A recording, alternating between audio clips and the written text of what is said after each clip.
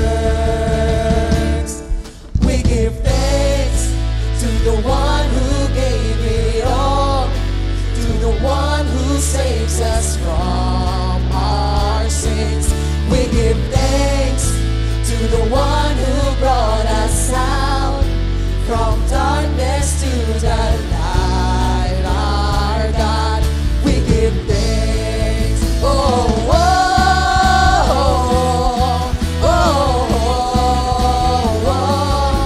oh, oh, oh, oh. We thank you for the peace that overcomes our fears.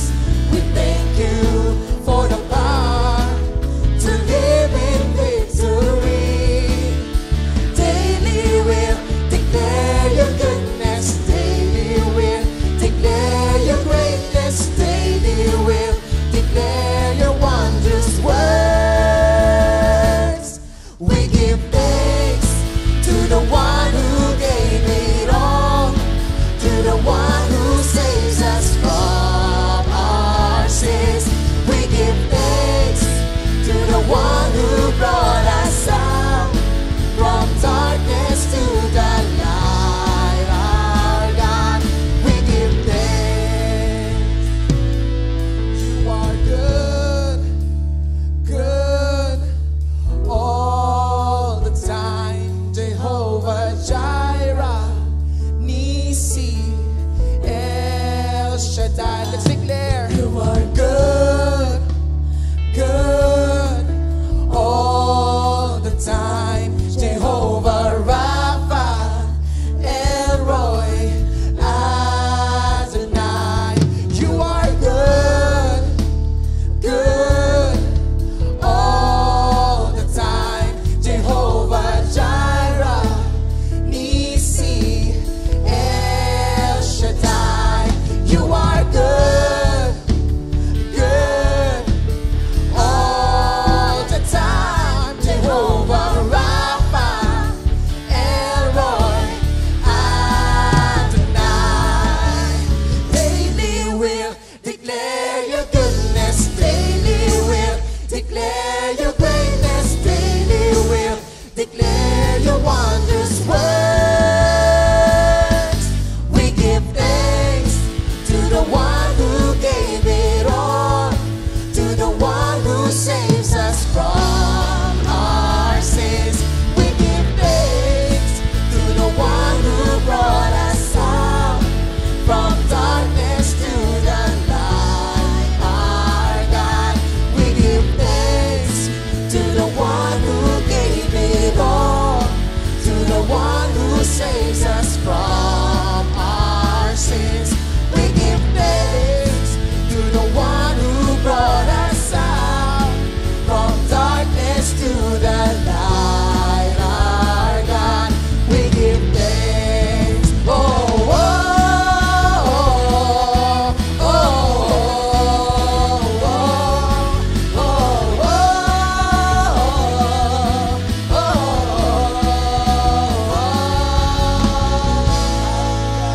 praise God. Praise you, Jesus. Praise to the God who is our salvation.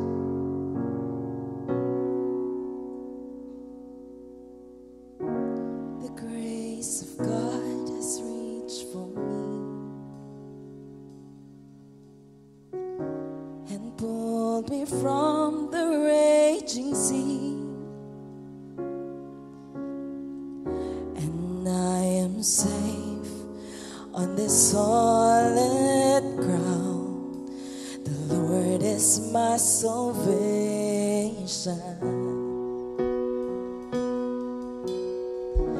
I will not fear when darkness falls. His strength will help me scale these walls. I'll see the dawn of the rising sun. The Lord is my salvation.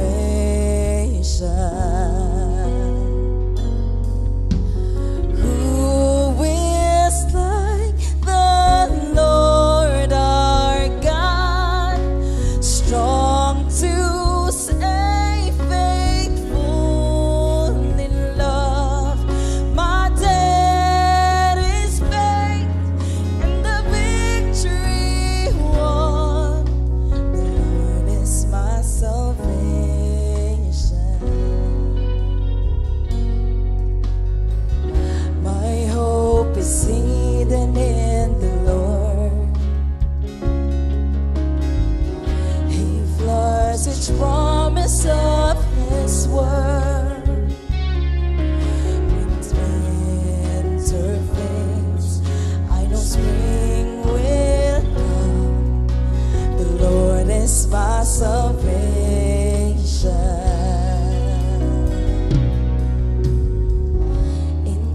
times of waiting, times of waiting. When I know lost, when I am weak, I know His grace will renew this grace. The Lord is my salvation. Let's sing of the goodness of God. Who is like the Lord our God, strong to save, faithful in love. My debt is paid and the victory won. The Lord is my salvation.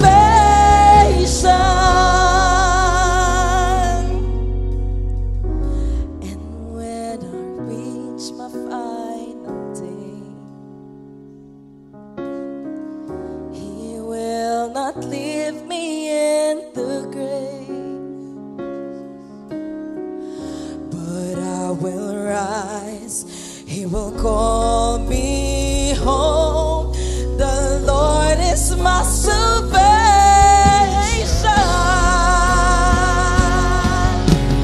Who is like the Lord our God, strong to save, faithful in love. My debt is paid and the victory won. The Lord is my salvation. Glory be to God the Father. Glory be to God the Son. Glory be to God the Spirit. The Lord is our salvation. Glory be to God the Father. Glory be to God the Son, who is Jesus. Glory be to God the Spirit. The Lord is our salvation.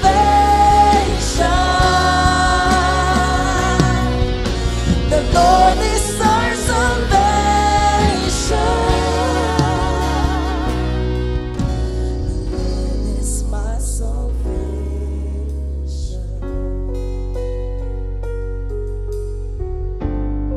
Our faith is in you, Jesus.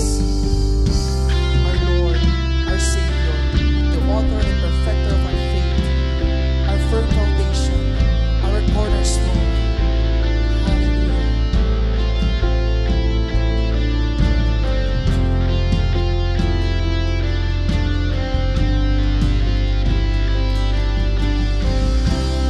Hope is built on nothing less than Jesus' blood and righteousness.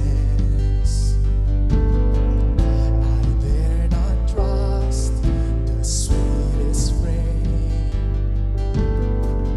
but wholly trust in Jesus' name. With one voice, let's sing to God. My hope is built on nothing less than Jesus' blood and righteousness. I dare not trust the sweetest frame, but wholly trust in Jesus' name. Christ alone, cornerstone, weak made strong in the Savior.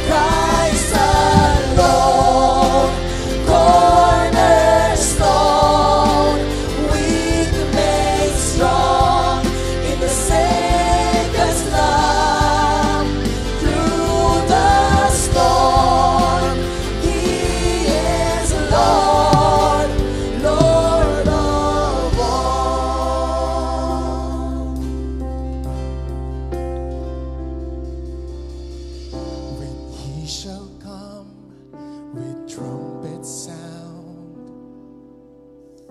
Oh, may I then in him be found, dressed in his righteousness alone, faultless stand before the throne. Once again, let's sing to our God. When he shall come with trumpet sound, this is our prayer, our Lord. Oh, may I then in him be found, dressed in his righteousness alone, faultless stand before the throne, faultless stand before the throne. Christ alone, cornerstone, weak made strong in the Savior's love. Through the storm, He is Lord, Lord of all. The Christ alone, cornerstone, weak made strong in the Savior's love. Through the storm, He is Lord, Lord of all. Christ alone, cornerstone, weak made strong in the Savior's love. Through the storm, He is Lord, Lord of all. Praises to you, Lord. You may all be seated.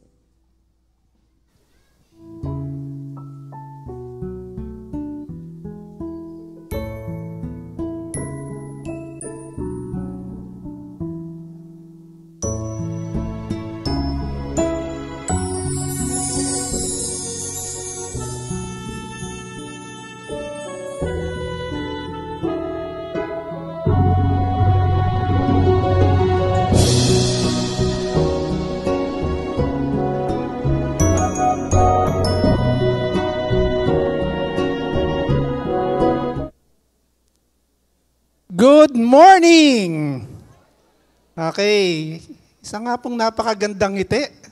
Yan, sarap tingnan dito na pag nakangiti sa inyo, libo-libong tao. Dami na, milyon-milyon tao. So, muli po, magandang maga. Welcome to CCF. First, bukod sa winelcome ko kayo, winelcome nyo ako, welcome nyo nga po yung katabi nyo. Say, welcome to CCF. Glad you're here. Ayan. So, kamayan nyo, peace bomb nyo. Okay, tapos siyempre, magandang ngitian nyo sila. No? So, yung napanood po natin kanina ay Ikaw ang Aking Mahal. Ito po ay isang couples retreat na ito po yung isa sa very effective bridging event ng CCF wherein couples relationship were restored. So, matagal pa po to, but at this age, as this early, ina-announce na po natin. This will be on August 16 to 18. So gagawin po to sa Mount Makiling Recreation Center sa Batangas. So kung hindi pa kayo nakaka-attend ng ganitong event or retreat, I encourage you to attend. And kung naka-attend na kayo, na-encourage ko naman po is to sponsor someone para sila rin po ay mabless. So matagal pa po siya, but again, mark your calendar, save the date. And on the coming Sundays, yung voucher po will be available. Parang gagawin niyo po to as gift sa inyong mga loved ones. So yung amount po, ay guarantee you mas mura po siya compare sa Baguio. Malamig din po dyan, para ngayon po. Okay? So praise God, nandito tayo sa comfort ng air-conditioned worship hall Napakainit po sa labas, ano? Do you agree with me? Yes. Praise God, ano? May araw. Nararamdaman natin yung init ng araw. Pero totoo po yun, napakainit. And praise God, napakainit din po ng ating pag-awit sa Kanya kanina, na yung pagmamahal daman-daman ng ating Panginoon. Okay, so gusto ko pong makilala yung mga first-timer natin. So on your right corner, yung column po na to, kung meron po rito for the first time, umattend, umawit, kasama natin ngayong umaga, maari po bang pakitaas ang inyong kamay? At kung kayo nag-invite, maari po bang ito-row ninyo sila? Ano, para makilala. Dito po, sa row na to, first-timer, attending Christ Commission Fellowship. Okay, dito po, sa row na to, first-timer, ganun lang po, kahit po half lang. Kung nahihiya kayo, makikita po nung katabihan. Dito, sa column na to, first-timer worshiping with us. Okay, this one, yung row na to, particularly, first-timer. Okay, dito po, first-timer, in-invite ninyo for the first time attending. Ando sa likod, ayun. Praise God, ano, mga bro and sis, welcome to CCF. Paki-welcome nga po sila nasa bandang likod. Na-believe kasama pa nila yung kanilang baby. Dito po, sa part na to, and dito sa rightmost corner, meron po bang first time? And I believe kung meron pong first timer na medyo nasya-shy lang, ano, later on po after ng worship service, we invite you to go to our welcome center. Ito po yung window room dyan. Nandiyan po ang ating welcome team. I-assist po kayo ng ushering team para dalhin po kayo doon. If you have something to pray about, if you have some concerns, and not only mga first-timer, kahit matagal na kayo uma-attend, kung may concern kayo, kung gusto nyong mag-volunteer sa isang ministry, lapit lamang po kayo sa ushering team or sa welcome team para ma-connect po kayo. If you want to be part of the ministry, nandiyan po lahat. And also, if you are not part of a small group or D group, weekly, ina-announce po natin to. On your right part, ano, tingin po kayo sa kanan. Huwag naman masyadong kanan, dito lang. Ayan po ang ating DGM corner. So if you're not yet part of a small group, a care group, a discipleship group, I encourage you to join. And sasabihin po yan ng mga nasa D group na napaka-sarap po na belong ka sa isang D group. Weekly, nagkwekwentuhan, nagpapaalalahanan, nag-encourage with one another. So kung di pa kayo part, drop by dito sa ating DGM corner later. Andiyan po ang ating DGM team to assist you. Next announcement, ito po ang ating Intercede Daily. Ito po yung ating corporate prayer happening every morning from 6 to 7. So ito po yung ating Intercede Daily. Ano po yung tinatalakay dito sa ating Intercede Daily? Ang title po is What on Earth I Am Here For. Kung di po ako nagkakamali, day 40 na. It is a 23-day series ng What on Earth I Am Here For. So it is very encouraging and what can I say? Ano, napakaganda pong simulan yung ating umaga communing to God. Makikipag-usap ka, may makikita kang, or to pray something yung sa mga kasamahan natin sa GC. So, available po siya via Zoom and via Facebook Live. So, I invite you to join. Kung di nyo pa alam yung link, nandito pa yung link. Ayan. So, if you can have a screenshot or if you want, you can ask your D group leader. Okay. So, what else? All right. So, today, we will continue our series na sinimula natin last week. Ano ba yung title ng series natin last week? Delivered by Pastor Abet. Ano yung title? The Alpha and the Omega. Pakisabi nga. The Alpha and Omega. The beginning and the end. Yan yung ating Panginoon. Tutuloy po natin yung series na yan. Yan po yung Knowing the God of the Old and New Testament. Okay? So, but before doing that, or before we watch the video to be given to us by our senior pastor, Pastor Peter Tanchi, may I invite everyone for a short prayer. Let us pray. Heavenly Father, thank you so much. First, Lord, salamat Panginoon for a new life, for the gift of life you have given us this morning, this day. Thank you, Lord, that again, meron po kaming opportunity to sing praise to you, to worship you, to dedicate our time, our hours, Panginoon, in communing with you. Lord, be with us. Turuan mo po kami, Panginoon, lalo po namin kayo makilala sa pagiging beginning and end ninyo. Lord, allow us to fully understand your unfathomable love for each and every one of us, Panginoon. And not only, Lord, understand, after naming maunawaan to, allow us, Lord, to apply it sa mga tao na nasa paligid namin. Lord, we believe that many people are hurting. May mga dalahin po ang bawat isa na nandito. So, Panginoon, kayo po yung kumatagpo sa bawat isa sa amin. Patuloy po naming maramdaman yung pagmamahal ng isang ama, ng isang Diyos na hindi tumitigil ng pagmamahal sa bawat isa sa amin. So, Father God, buksan mo po ang aming puso, ang aming isipan sa mga salita na ipapaunawa mo sa amin.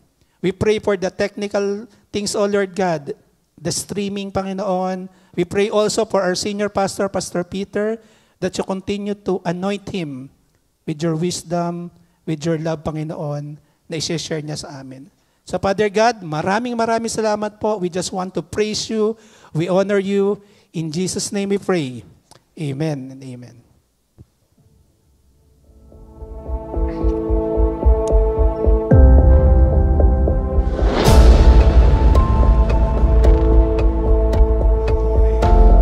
Good morning, everybody. I miss you. Praise God. We just arrived this week, and I want you to know God is doing a great work in Europe. We just finished training over 400 plus leaders of our members. And believe it or not, you can see my face here. And we have a lot of believers who are excited to make disciples, Today, I'm excited to share with you our new series. Remember what's our new series? Alpha and Omega. It simply means the first and the last. We like you to know the God of the Old Testament and the God of the New Testament, they are one and the same. Tell your neighbor, God is the same yesterday, today, and tomorrow. Tell your neighbor. Now, have you heard of the following statement? When I read the Bible, it seems the God of the Old Testament is always angry, very judgmental, while the God of the New Testament seems to be very loving, seems to be kind. Have you heard of such discussion? Yes or no? Have you ever been bothered when you read the Old Testament about what God is doing? Yes or no? I want to teach you, starting today, to have right theology. The God of the Old Testament is very loving. In fact, when you learn how to read the Bible, you will see His compassion.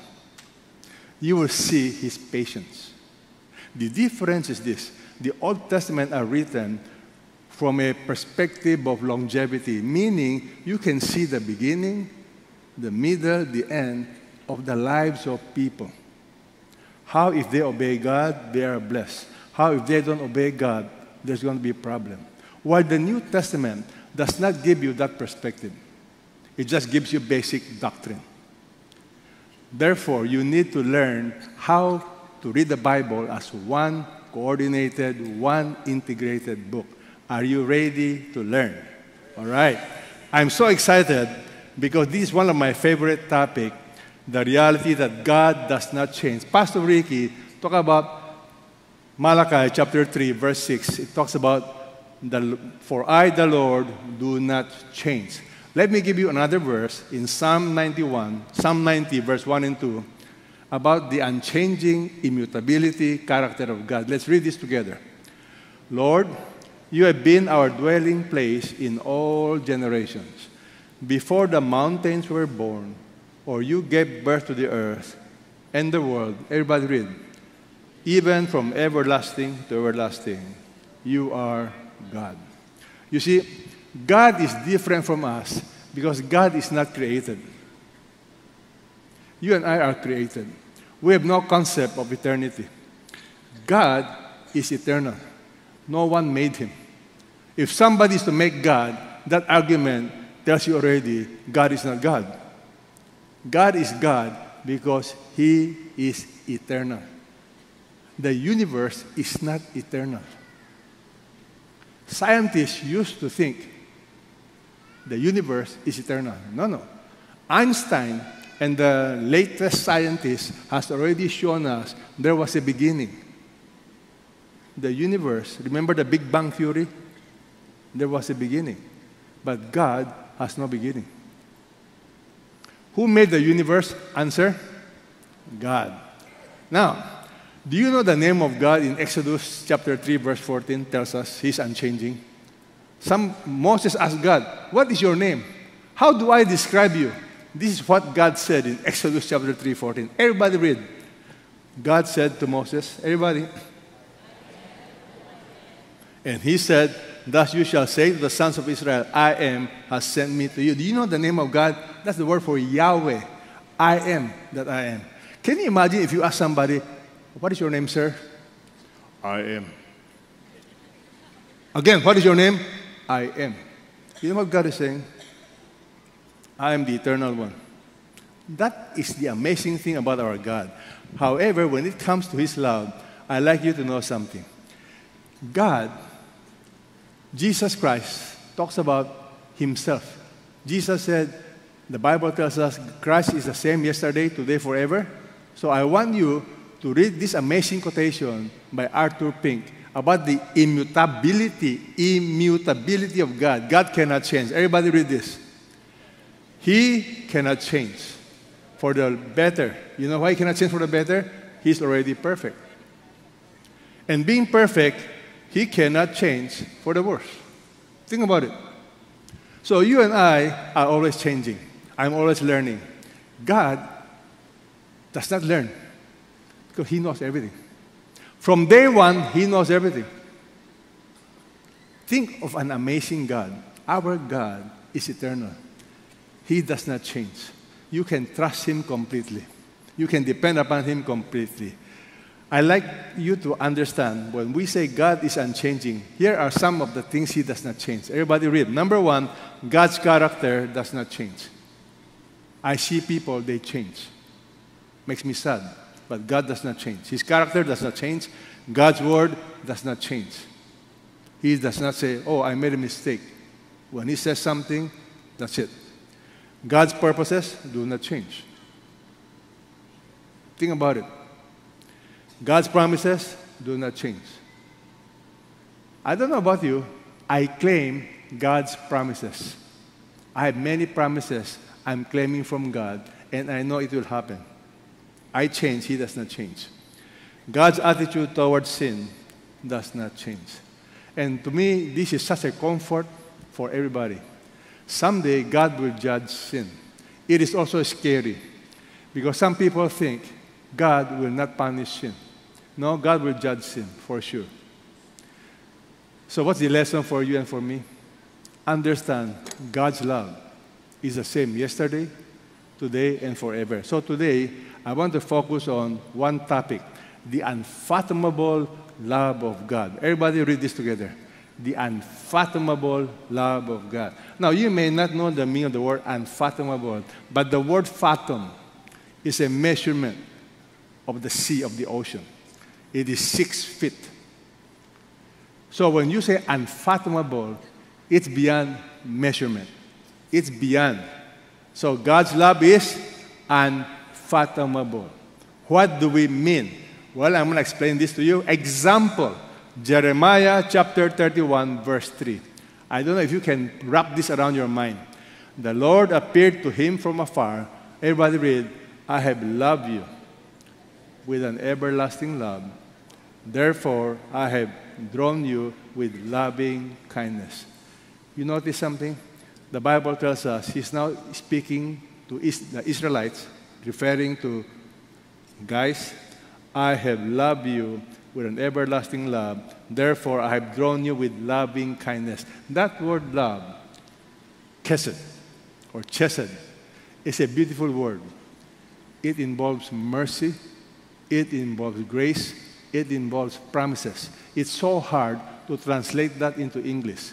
But what hit me, everlasting love means before you were born, God knows everything about you. And yet, He still loves you. Have you heard of such expression, if only I know, if only I know, if only I knew, I would not marry you? Have you heard of such statement? Yes or no? Yes or no? Kung alam ko lang, if I knew. But I don't know. Can I tell you something about God? Touches my heart. God knows everything about me. He knows my sinfulness. And He knows what I'm going to do also. And yet God says, I love you. Is that a comfort? Yes or no? So turn to your neighbor. Tell your neighbor, God loves you. It is incomprehensible how God can really love people, especially people like me. The more I walk with God, the more I see my own sinfulness. So, Ephesians chapter 3, verse 18 is a prayer of the Apostle Paul. And that's my prayer for you, and that should be our prayer for one another. You know what's his prayer?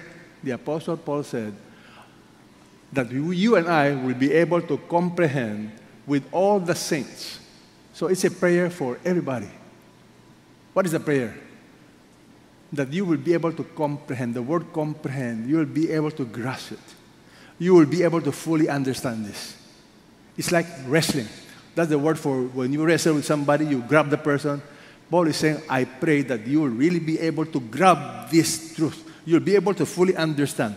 What must you understand? What is the breadth, length, height, depth, to know the love of Christ, which surpasses knowledge, that you may be filled to all the fullness of God. You know what Paul is saying? That you will know the breadth. God loves all of us.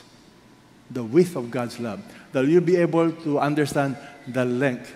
From eternity past, God loves you. For eternity future, He loves you. That you'll be able to know the height of God's love. You cannot measure it. He loves you so much. Can you measure the height of heaven? Of course not. Can you measure the depth? God is saying, no matter who you are, what you have done, how low you have sunk, I will still love you. That is the love of God. And Paul is saying, I am praying that your eyes will be opened, that you will know the love of God. Can I tell you something?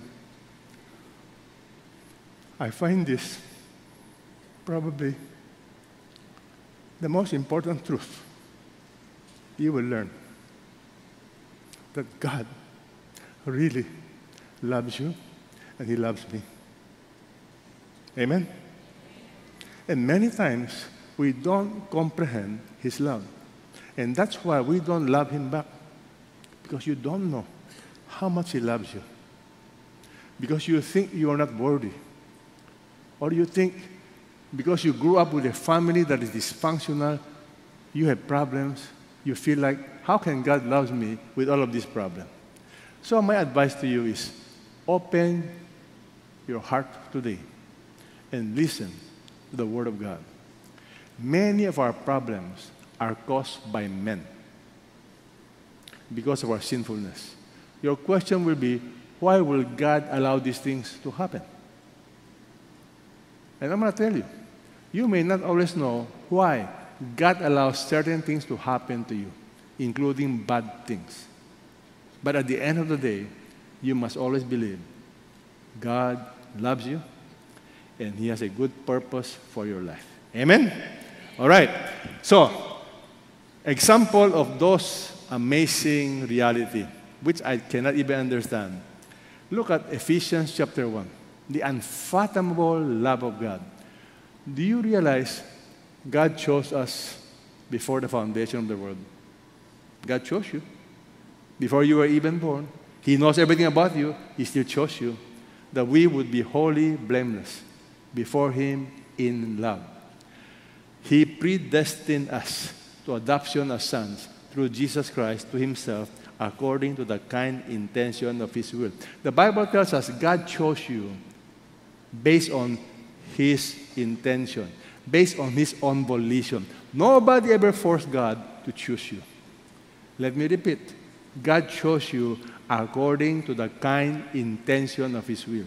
He chose you before the foundation of the world, meaning He knows everything about you, and yet He still chose you. God predestined you, not because you deserve it, but He loves you. Amen? Having said that, I want us now to focus on the book of Hosea. You know, the book of Hosea can be confusing if you don't know how to read this. Hosea has 14 chapters. The first 3 chapters deals with Hosea's wayward life. God told Hosea what to do with this girl. It is a picture of God's love for you and for me. You will learn about this because the wife of Hosea was really problematic. And you will find out how can Hosea love a girl like Gomer. The second part of the book of Hosea has to do with, from chapter 4 to the end, it has to do with an example of the sinfulness, the idolatrous relationship of Israel with other gods, with other people. It's all about God's judgment, God's warning, because God warned Israel, judgment will come. I love you. You need to repent. So what is the theme of Hosea? Everybody read? God's love for His people. Now he uses the metaphor of between husband and wife. The Bible uses different metaphors to explain God's love for us. One of them is husband and wife. The other one is parents and children, father and children. The Bible wants you to know, to comprehend God's love, you need example. And I believe one of the reasons why God gave us families is for us to understand the love of God. The deepest love that can be described on planet Earth is the love of a husband and a wife. Think about it. Husband, wife, you have certain expectations. The two become one. Expectations of what? Faithfulness. Expectations of what? Loyalty. Expectations of what? Purity. And because of that relationship, it dawned upon me, when I do not follow God, when I do something wrong, it hurts. Not just me, it pains God. Because that relationship is the relationship of husband and wife. And the Bible describes idolatry as spiritual adultery. So that term adultery in the Bible, always referred to, if you read the Old Testament, is when the Israelites turn away from God and begin worshiping idols. Now, when I use the word idols, do not think of statues only. Do not think of man-made objects only. Just think of the book of Ezekiel, when Ezekiel said, you worship idols in your heart. So you begin to see the story of Hosea. God is saying, I love the people of Israel like a husband and a wife. The problem is this wife is awful. So I'm going to explain that to you. However, no matter how awful you are, I will still chase you. I still love you. But you see, you need to understand the pain of God. You know, I did not understand all of this until I became a father, until I became a husband. I realized when I do something wrong against my wife, it causes her pain. When my children do something wrong, I don't reject them, but I feel pain. Every time you disobey God, God is not rejecting you, but God tells you He is in pain because He loves you. That is the whole story of the book of Hosea. You will not know how to read this book if you don't see the big picture. It's about God's faithfulness toward us and our unfaithfulness towards Him. So, are you now ready to study the book of Hosea? All right, let's begin. I call this the unfathomable love of God. Point number 1, it's undeserved. Say that with me. undeserved. If you want to fathom the love of God, you have to understand God's love is undeserved. Let's read Hosea chapter 1, verse 1 and 2 together. The word of the Lord, which came to Hosea the son of Beeri during the days of Uzziah, Jotham, Ahaz, Hezekiah, kings of Judah, and during the days of Jeroboam, the son of Joash, king of Israel. Context. Hosea was the prophet sent by God to minister to the northern kingdom. He prophesied a long time, 60 years. Contemporaries, these are Uzziah, Jotham, Ahaz, Hezekiah, Amos, Isaiah. These are his contemporaries. But Hosea focused on the northern kingdom. Now, when I say northern kingdom, you have to know what happened to Israel. In the time of David, Israel was one kingdom.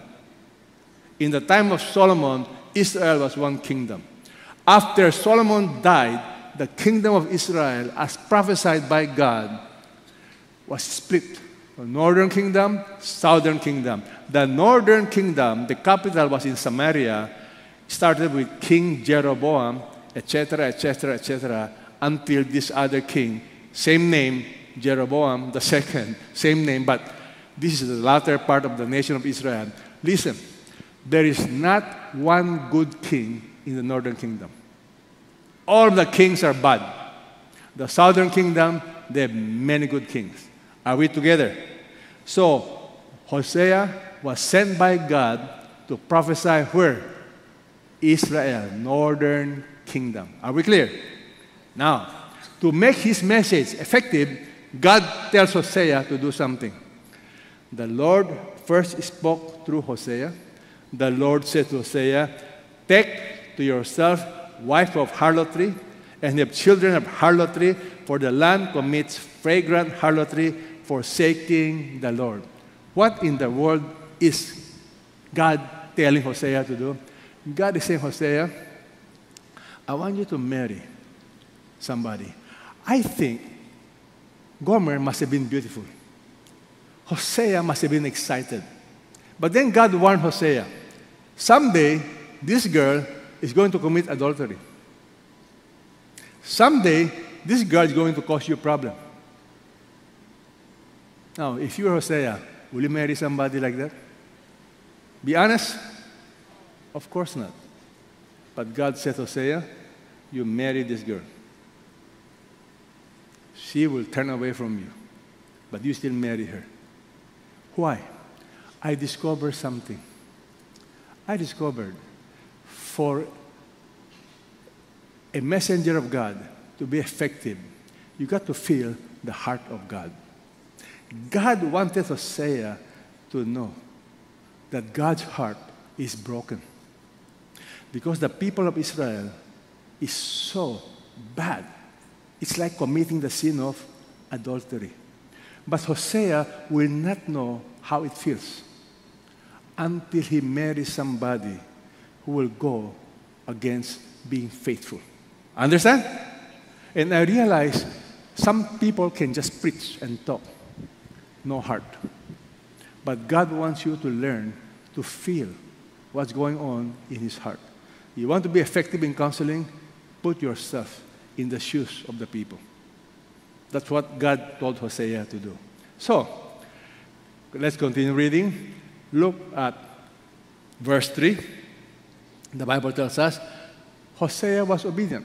He went and took Gomer, the daughter of Diblin, and she conceived and bore him a son. Now, the Bible tells us, to save time, God told Gomer the name of the children. Not Gomer, Hosea. By the way, Hosea means what? Salvation. Gomer apparently is a girl that cannot control her sexual appetite. God told Hosea, now listen to me now, you put yourself in Hosea, you will have the following children, and God gave Hosea the name. So these are the names of Hosea's children. Number one is called Jezreel, meaning you will reap the consequences, there will be punishment. Jezreel means sowing and reaping. The next, this one is a boy, this one is a girl. The girl will be named No Pity. Can you imagine naming your daughter Walang Awa? I mean, and then the girl gave birth, Gomer gave birth to a third son, Lo Ami, not my people. Apparently, this third child is from another man, not mine. Now, these are all prophetic statements of what will happen to Israel. Israel is going to be dispersed. Israel is going to be judged. Israel is going to be no longer God's people. However, God also said, someday I'm going to restore you. So are we clear?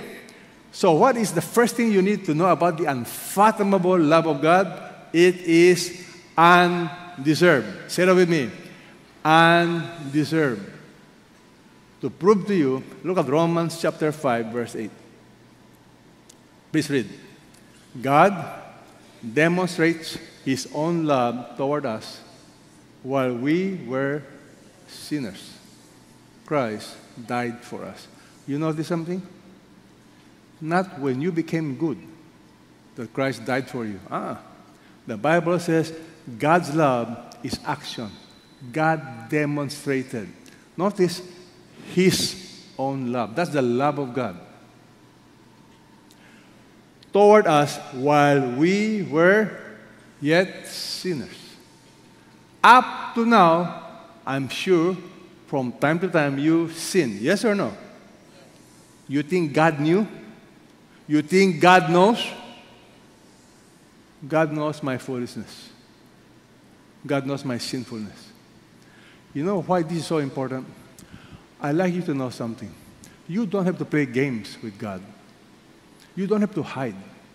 God knows. And yet God still loves you. But you need to know something. Every time you sin, it causes God pain. I never understood the seriousness of sin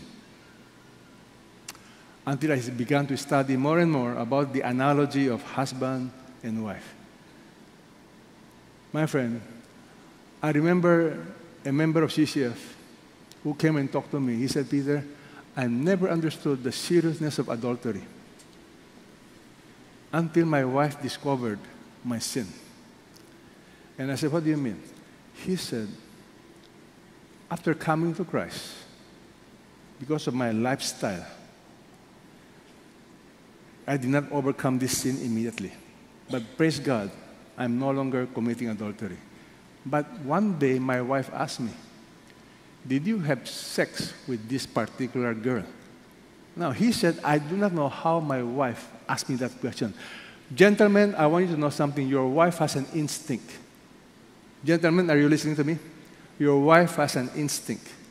And your wife asks you those questions. Do not lie. Be honest. Of course, this guy told the truth. Boom! Disaster. He said, Peter, I do not know how to explain this. It was hell on earth. But more than that, I saw the pain in my wife. I saw her bending over, crying. And I said, Peter, I prayed to God, I will never commit adultery again. If I'm going to commit adultery, I ask God to kill me. God, you kill me before I commit adultery again because I saw the pain in my wife.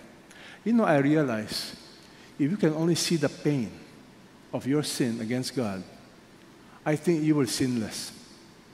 Many times we don't understand pain that God is experiencing. Do you know God is an emotional being? Perfect, but he has emotions. He's not a robot. Anyway, I want you to know, unfathomable love of God means what? God loves us even we don't deserve it. Are we clear?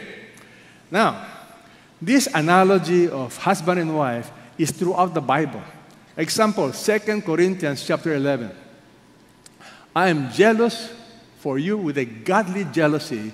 I betroth you to one husband, Christ, that I may present you as pure virgin. You see the picture of the Bible? God's love, husband and wife. The same thing in the New Testament. I betroth you to Christ, that I might present you a pure virgin. Notice the danger. The danger is this. I'm afraid, as the serpent deceived Eve by his craftiness, your minds will be led astray from the simplicity and purity of devotion to Christ. You see, Christianity is very simple. Love God with all your heart and love one another. Simplicity and devotion to Christ. But Satan is very wise. He complicates Christianity. He will let you love other things more than your love for God. It's called this. If you love something else more than you love God, what is it called? Idolatry. And idolatry in the Bible is always connected with spiritual adultery. Let me repeat. If you read the Old Testament 21 times, you will see the word adultery, adultery, idolatry, idolatry. They are always connected. Adultery, idolatry. Idolatry is spiritual adultery. That's how we treat God. So let's examine ourselves. Are there idols in your life? Yes or no? How many of you have no idols in your life? Raise your hand. I think is that what you did? You come here. My friend, the test of idols to me is very simple. You know what's the test of idols? For example, but before I tell you what to me are idols, let me define for you what is idol. Anything that you love more than you love God, that's idol. Anything that you put your trust in place of God. In short, anything that takes the place of God in your life, that is called idol. Let me repeat. Anything that takes the place of God in your life is an idol. And you don't have to tell me you have idols. We all have idols. The only problem is this. Do you know them? You cannot get rid of idols until you know what are the idols. You know, Blaise Pascal have an amazing statement about idols. This is his definition. There is nothing so abominable in the eyes of God and of men as idolatry, whereby men render to the creature that honor which is due only to the Creator. In short, when you put any created things equal to the one and only Creator, that's idolatry. And you know what shocked me? You may not be aware. Some of you have made your family your idol. Some of us have made our children our idol. Some of us have made your reputation your idol. Some of us have made comfort our idol. Your love for comfort for yourself is greater than your love for God. Think about it. So my question is this. Have you identified your idols? And that, my friend, you can only overcome your idols when you say, Lord, you love me so much, I will make you my number one love. Let me repeat. If you make God your number one love, slowly but surely, the idols will fall away. Unfathomable love, number 2, is preserving. Unfathomable love of God is persevering. I'm sorry, not preserving, persevering. God loves you not just once, not just twice. Even if you run away from Him, He will chase you. That to me is unfathomable. Why do I say that? Unfathomable. You know, I want you to think of Hosea. Look at chapter 2. You know what God told Hosea? Hosea, halika. Contend, okay? This is now the reality. Contend with your mother, contend, for she is not my wife, and I am not the husband. Let her put away her harlotry, let her and her adultery from between her breasts. God told Hosea, your wife is not just going to be unfaithful. Your wife is going to commit adultery. She will not only commit adultery, she's going to leave you. And when she leaves you, she's going to be with another man. And Hosea, I want you to know something. You don't give up on her. I want you to bring money to her because she is now very poor. She is now miserable. Now, guys, I want you to think of something. If you are Hosea and your wife leaves you, and now she's having financial problem, what will you say? Hallelujah. Bahala sa buhay mo. Yes or no? You know, God's love is persevering. You know, for us, we just cancel people. We just say, enough is enough. I don't want to be hurt anymore. I don't want to go through all of this. You go, go. Not God's love. God's love is this. You run away from me, I still love you. And that to me is beyond my understanding. Can you imagine Hosea knocking in the house of the guy to look for the wife? And then Hosea said, oh, the man said, who are you? And then Hosea said, I am Hosea, the wife of the girl you're living in. No, the guy is so scared. The guy thought Hosea is going to hit him. And then you know what Hosea did? Now, this is just my own imagination, okay? Hosea got some money and told the guy, here, this money is for you to take care of my wife. My goodness, if you are the guy, what will you be saying? This guy is crazy. No, of course, that's not in the Bible. That's called my imagination. But if you don't believe what I'm saying, you look at the Bible, okay? All right, I will show you from the Bible. Let's read this together.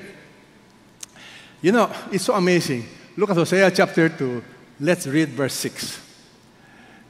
You know, this is what God did with Israel. Behold, I will hedge up her way with thorns. I will build a wall against her so that she cannot find her path. She will pursue her lovers, but she will not overtake them. She will seek them, but will not find them. Then she will say, I will go back to my first husband. It was better for me than now. You see, Gomer got into problem. And yet, you know who took care of her? Look at Hosea chapter 2, verse 5. I skipped this, but I will go back. Look at Hosea chapter 2, verse 5. Everybody read this. Their mother has played the harlot. She who conceived them has acted shamefully. Look, she said, I will go after my lovers who give me my bread and my water, my wool and my flax, my oil and my drink. That's what she thought. You know, that's what she thought. Look at the next verse. Next verse. She does not know that it was I who gave her grain, the new wine, and the oil. Can you see what the Bible is saying? This girl went thinking it was the guy who is providing for her, when God is saying, when the Bible says it was who? It was the husband who provided. My friend, look at yourself. Is that how you love people? You know, for me, I have to admit, some people, when they get out of your life, what do you say? Many of you are D group leaders, am I correct? Some D group members will leave your D group, and what do you say? Lord, thank you. Thank you. I don't have to put up with this girl or with this person. You know, God is different. You run away from Him, I still love you. So what is God's love? God's love is persevering. God persevered. Can I read you one more verse to show you? Look at chapter 2, verse 19. God told Hosea, this is what's going to happen. I will betroth you to me forever. I will betroth you to me in righteousness, justice, loving kindness, and compassion. I will betroth you to me in faithfulness. Then you will know the Lord. When you run away from God, you will suffer consequences. When God runs after you, it does not mean He will not do things to wake you up. When God runs after you, many times He will allow pain. He will allow disappointment. Remember this famous quotation by C.S. Lewis? Pain is the megaphone of God to wake us up. Pleasure is when God whispers. You see, when you're having a good time, you don't listen. But when you're in pain, you listen. And I'm going to tell you right now, some of you are in pain. Some of you are having problems. It is not because God does not love you, but God is trying to tell you something. The only question is, are you listening? My friend, you must always remember, God loves you. His love is what? Undeserved. And number two, what is God's unfathomable love? He perseveres. But persevering does not always mean there's no problem. God uses problems, financial problems, health problems, relationship problems, all kinds of problems to wake us up. And some of you have been running away from God. And God is saying, I love you. God's love is persevering. And then, the next thing I want you to know is God's love is redemptive. What do we mean by redemptive?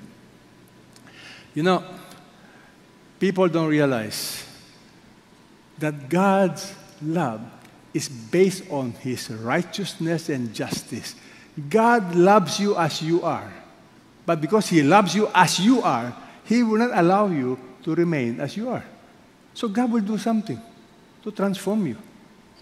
That's why God's love is redemptive. You know what happened to Gomer? By the way, if you have a daughter, please don't name her Gomer, okay? But do you want to know what happened to Gomer? Gomer sank so low. Her life became so miserable that her boyfriend decided to sell her as a slave. Once upon a time, Gomer was a wife taken care of by Hosea. She became unfaithful. She not only became unfaithful, she left the husband, stayed in with a man, thinking that the man will take care of her. But the man could not take care of her. It was the husband. And then she sank so low that she was sold as a slave. She's now a slave.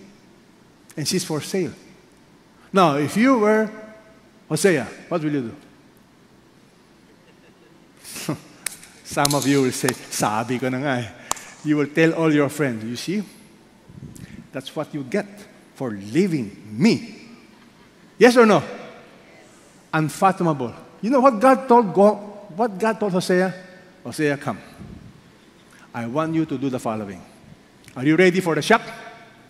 All right. Here is the shocking truth.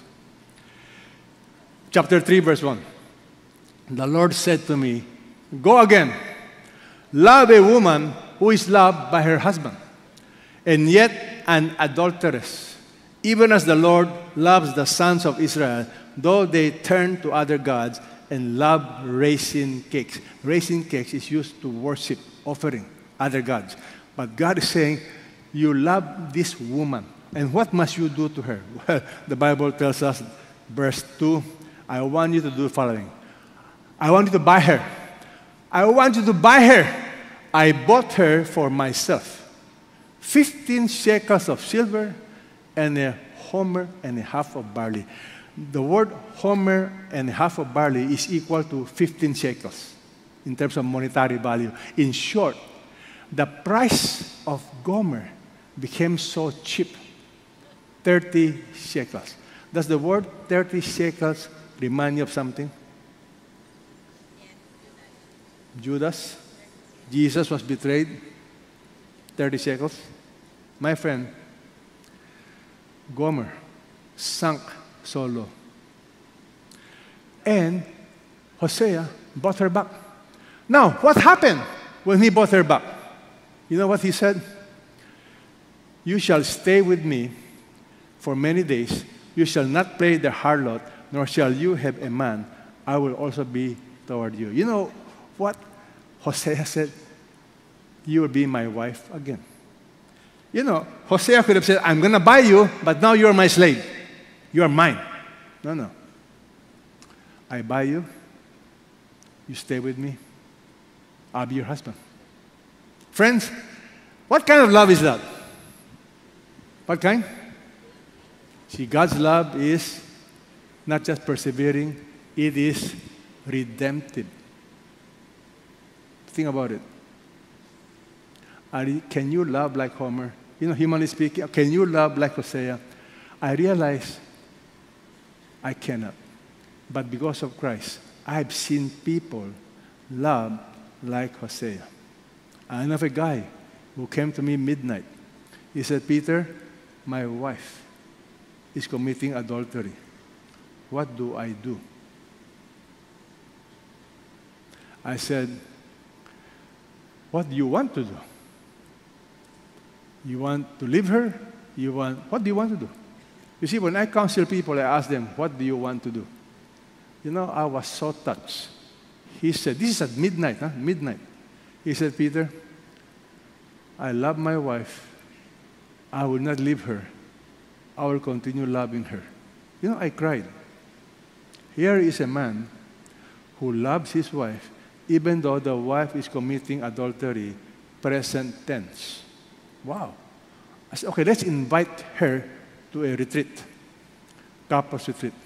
In the couples retreat, my wife and I made sure she's in our group. So we counseled her. Then I discovered something. I saw the hardness of her heart. She's hard. So I said, are you going to give up on the guy? You know, she told me. You know what she told us? I'm still thinking about it. Now, if you're the husband, and you heard your wife say, I was still thinking about it, gentlemen, how would you feel? Echa puera na. In English, echa puera. Good riddance. Good luck. You know, what hit me was because the husband experienced the love of God. He's able to love her. Today, if you see them, you'll be shocked. You will not know what they went through. And they've been living together for the last 20 years. Is God good or not? Amazing. The advantage of CCF, we have history. We know people. And we have observed them. By the way, we are going to celebrate our 40th anniversary. Amen? This coming August. But one of the blessings that we have as many of our pastors, like Pastor Jim, we have seen how people are transformed by following Jesus. And we have seen, if you don't follow Jesus, disaster. You repent, you follow Jesus, restoration. And that is what happened to Gomer. She was restored. Do you notice something? The Bible does not tell us what happened to Gomer after this. You read the Bible, you will not know what happened to Gomer. You want me to tell you what happened? You like me to tell you why the Bible did not say what happened? Okay, I'll tell you later. Remind me as we close, okay? As we close. You know, the Bible tells us the problem of many people, Christians, including the Israelites, is exactly what God concluded in Hosea chapter 4, verse 6. The Bible tells us, my people are destroyed for lack of knowledge. You know, many Christians are destroyed because they don't study the Bible. You don't know God. You don't know His love. You don't know His commandments. And you're deceived by the devil. Many of us, if I were to ask you one more time, I'm almost sure you will raise your hands. How many of you believe the Bible is the Word of God? Raise your hands. See? How many of you have read the whole Bible? Raise your hands. That's the problem. You tell me you believe the Bible is the Word of God. So I ask you, have you read the whole Bible? Many of you have not read. What is the problem? It's called the deception of the human mind. The human mind is the only species in the planet Earth that can deceive itself. You believe something, you don't do it. And I'm telling you now, don't deceive yourself. You believe God loves you. You believe the Bible is God's Word. If I were you, I'm going to read it. I want to know God. I want to know His love. I want to know His commandments. But I cannot force you. So, the Bible tells us, you need to know in Hosea 11, God repeats what happened. Okay? God is saying, when Israel was a youth, I loved him. Out of Egypt, I called my son. Now the analogy of father and son, the love of parents. The more they called them, the more they went from them. It is God's prophets telling Israel, repent, repent, repent. But the more they went from them, the more they ran away from the prophets. They kept sacrificing to the Baals, burning incense. It is I who taught Ephraim to walk. Ephraim stands for Israel, one of the biggest tribes. I took them in my arms, but they did not know I healed them. Ignorance. Many times you don't see God's hand in your life. My friend, learn to see God at work in your life, including problems. Can you see God in your life? Yes or no? Learn to see God. God is saying, I love you. And you know what? Look at the heart of God. Hosea 11:8. This is the heart of God. God says, how can I give you up, O Ephraim? How can I surrender you, O Israel? This is God expressing his pain. How can I make you like Admah? How can I treat you like Zeboim? Admah and Zeboim are the cities surrounding Sodom and Gomorrah. These are connected. They were all destroyed. God is saying, how can I destroy you? My heart is turned over within my heart. Notice, his heart is turned over within me. All my compassion, all my internal organs are kindled. God is saying, I love you guys so much. How can I give you up? God's love is unfathomable. You know why? In spite of our sinfulness, his love is undeserved.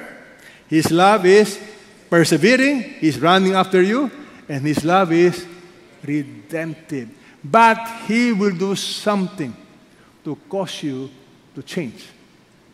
Yes or no? Look at many of you. Why are you here this morning? I know many of you have been touched by God. And you know, the reason why they have a problem, this is something that they need to know. This is their problem. In Hosea 13 verse 6.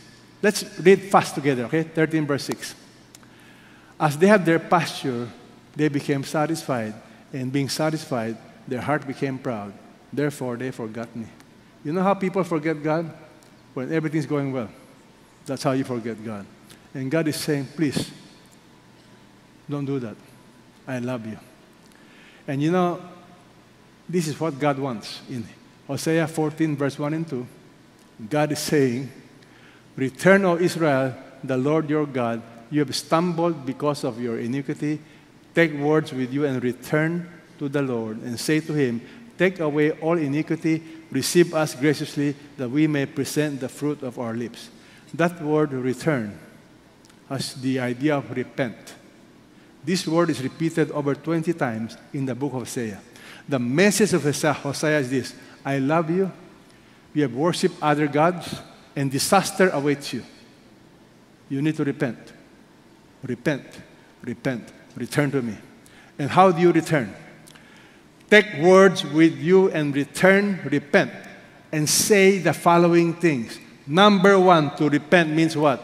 Admit you're a sinner. Take away all our iniquity. You must admit your sin. You must be willing to get rid of sin. There is no restoration without repentance. So God says, you must repent, take away our sins. And number two, you must be willing to accept God's forgiveness, God's grace, so that you can do number three. What is number three? That we may present the fruit of our lips, so that you can worship me and you can give thanks to me. You cannot give thanks to God until you repent, until you experience his grace. That is repentance. Today, I'm happy to share with you, we have an amazing testimony from our sister, Mitzi. Mitzi, please come. Share your story. How God's love transformed your life. Many of you may know Mitzi. Mitzi used to be a movie star, but she will explain her story. Please.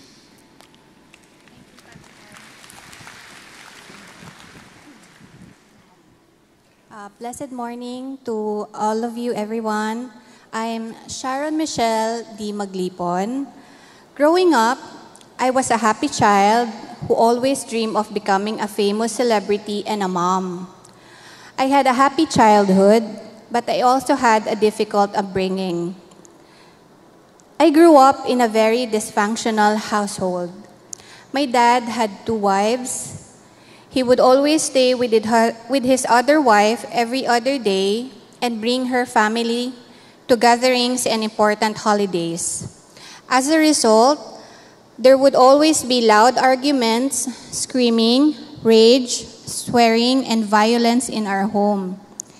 Seeing my parents constantly hurting each other had a profound emotional impact on me.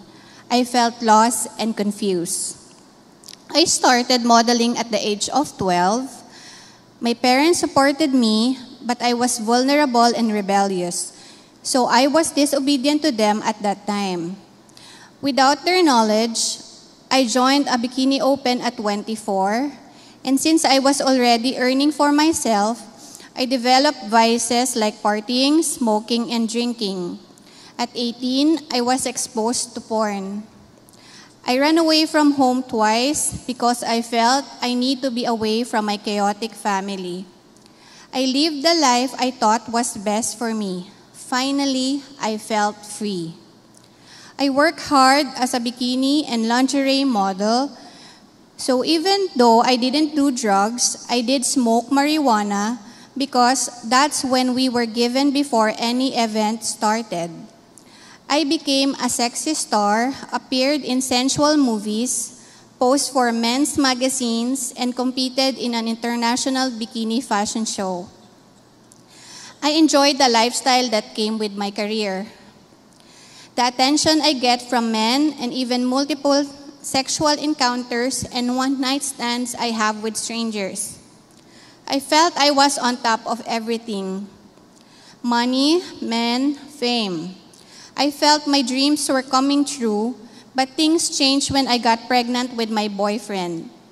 My dreams of modeling and acting were halted. Despite having a family of my own, my sexual immoral lifestyle continued until I became pregnant with my third child. I felt this deep sense of longing as if there was a hole inside me. I attempted suicide multiple times because I felt hopeless and weak, dirty and worthless. The things I hated most in my family growing up became the things I'm doing in my own family. Anger, violence, sexual immorality. I got tired of living the life I thought I wanted. I sensed that something was wrong with me. I wasn't at peace and I had the need to make a change. I bought self-help books, but still I didn't find any answers, so I earnestly cried to God. It was around the time that I came across with a Christian influencer on social media. Her joyful posts made me envious and curious, which is how I found out about CCF via Google search. I called their pastoral care for counseling in an attempt to get assistance. I had never before interacted with a Christian who prayed for me until this point. God also led me to Women to Women Thursdays, where I met my first spiritual family. Slowly but surely, God started to move in my life in 2016. I joined a True Life retreat where I understood the greatness of God's love for me. And out of His love for me, He convicted me of my sinful lifestyle. In response to God's love, I surrendered my life to Him, knowing He alone can change me. Because I have learned that my body is God's temple, I repented and confessed of every ungodly thing I did to my body. Praise the Lord. The Lord gave me victory over pornography, masturbation, and lustful thoughts. God also moved my partner and get married after 12 years of living together. When we learned the importance of embracing God's design for marriage, by God's grace, I experienced acceptance and forgiveness from my husband for the ungodly things I've done.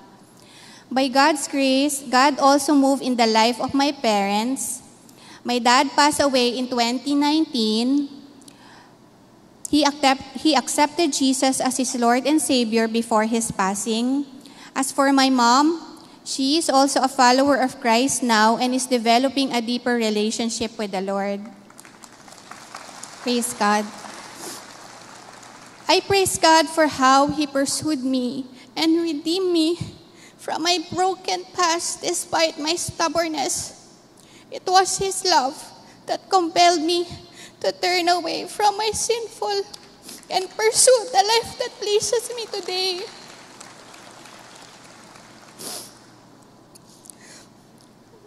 Today, I can confidently say that I am living the best life because God is the one leading my life. To God be the glory.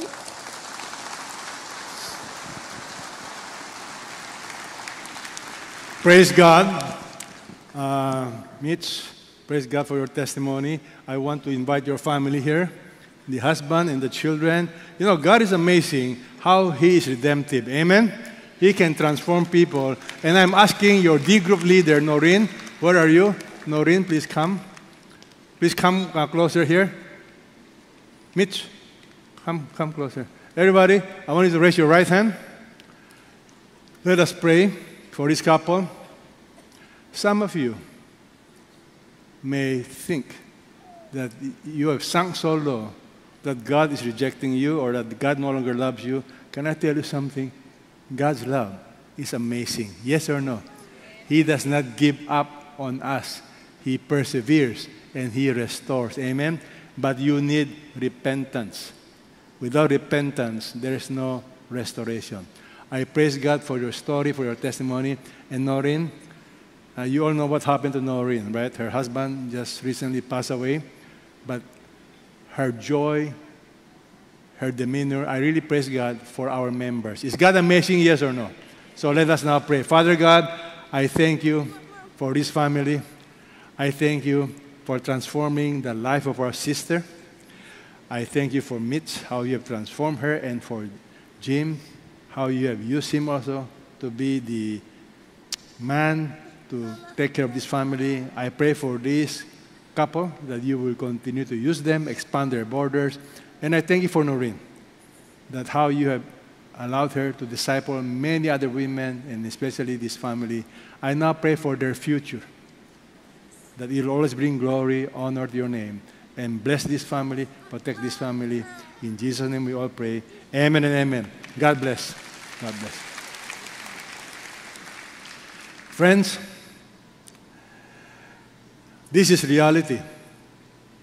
We are like Gomer. In that story, I am like Gomer.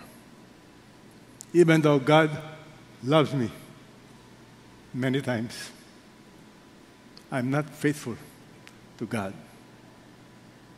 In this story, I want you to know, God loves you. God's love is undeserved. Don't try to impress people. Don't try to impress God. Be honest with Him. God knows everything about you. Admit our mistakes, our sinfulness.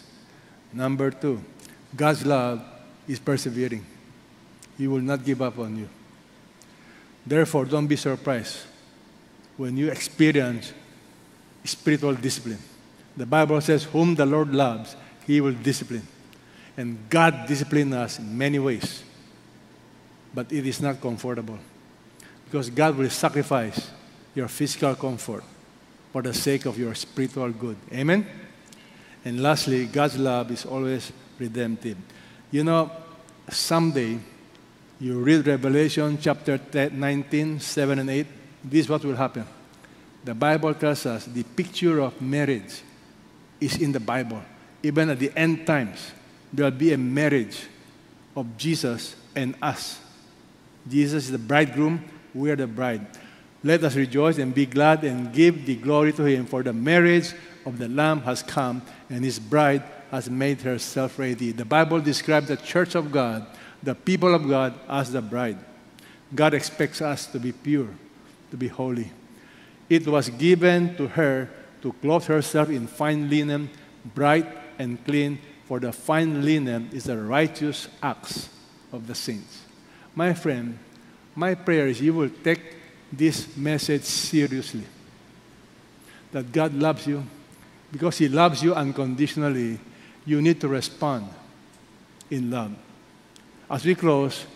I'd like you to know that my wife, Diana, is attending a wake service for her brother. Her brother just passed away 2-3 days ago. Marvin is a very good man. I know him. He's a pastor. But when he passed away, my wife told me, people stood up, they lined up, and they said things about him for 4 hours. Why? Because Marvin lived out God's love. Marvin not just loved the church, he loved the community.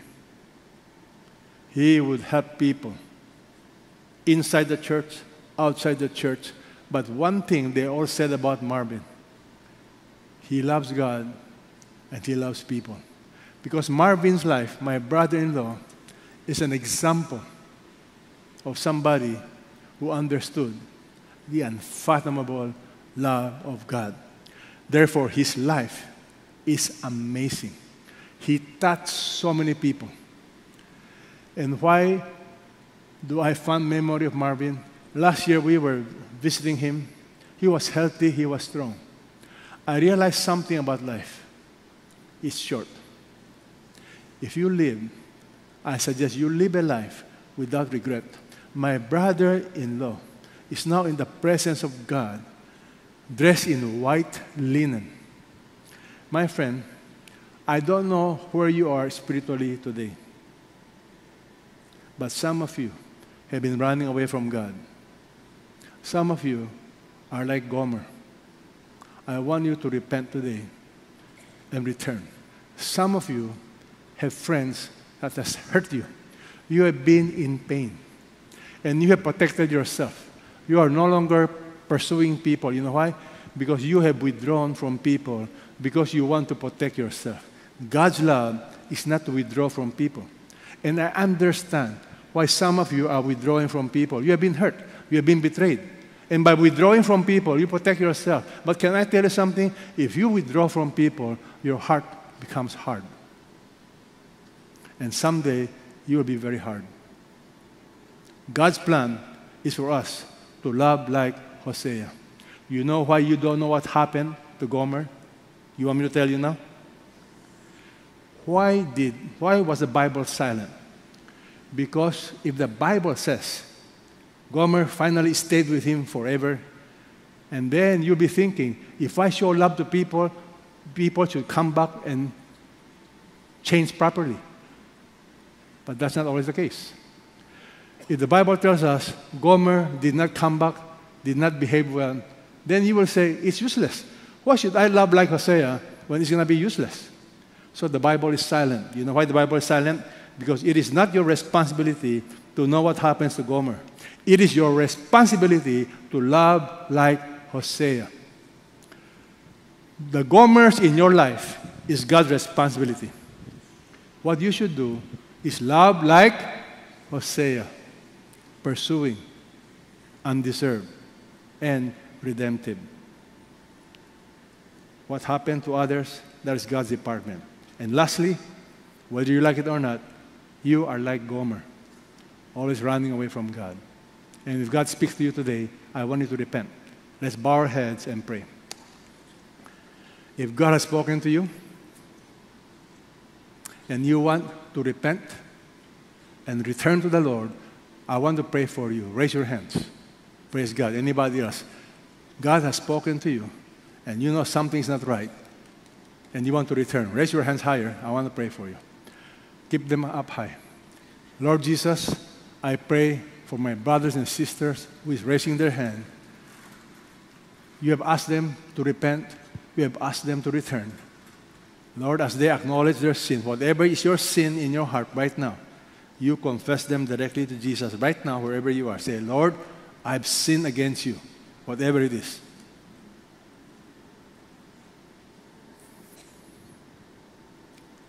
You have idols in your heart.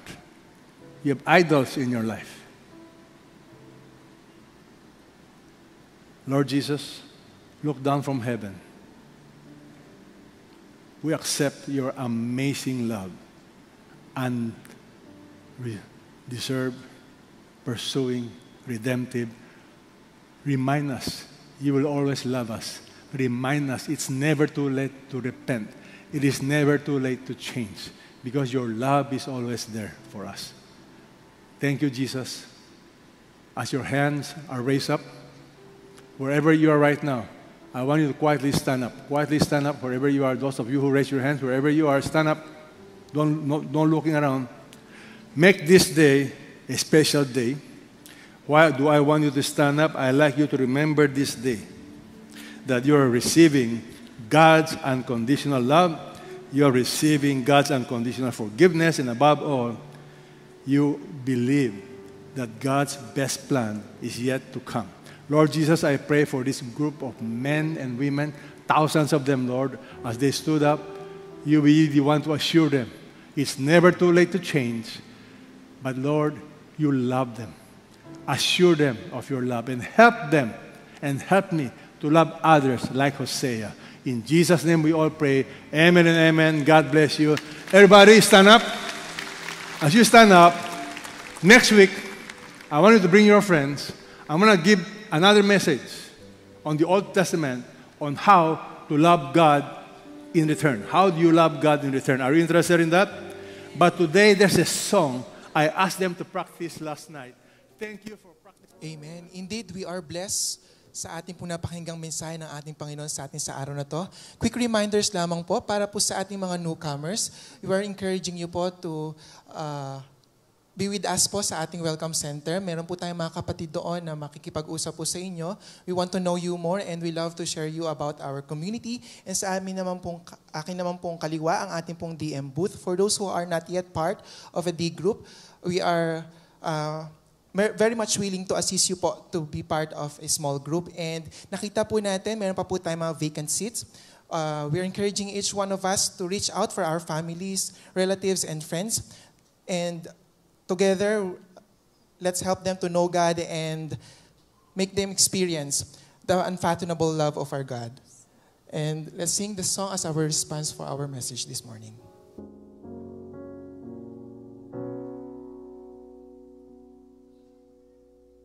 As we sing this song, may we remember how God reached for us and saved us. How God is our only salvation, and He is the only one who can give us hope. Let's sing this together. The grace of God has reached for me and pulled me from the raging sea, and I am safe in the solid ground. The Lord is my salvation.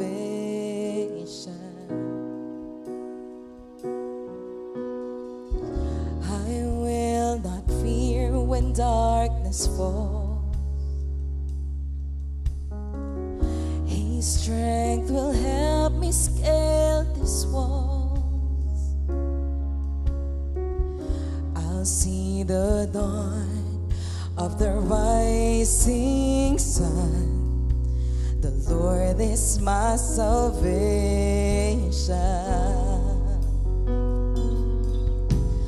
Who is like the Lord our God?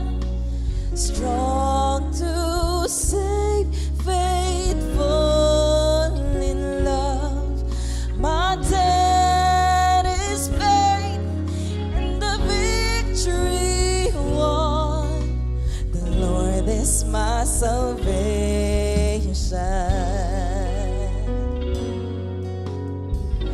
My hope is hidden in the Lord. Floods each promise of His word. When winter fades, I know spring will come. The Lord is my salvation. In times of waiting and in times of need, in times of waiting in times of need. When I know lost, when I am weak, I know His grace will renew these days. The Lord is my salvation.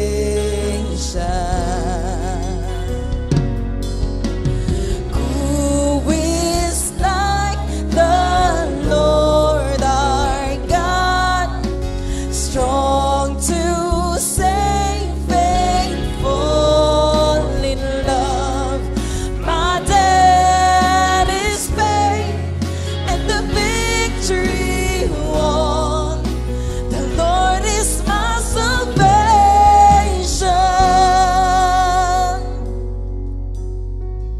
And when I reach my final day, this is our hope, He will not leave me in the grave,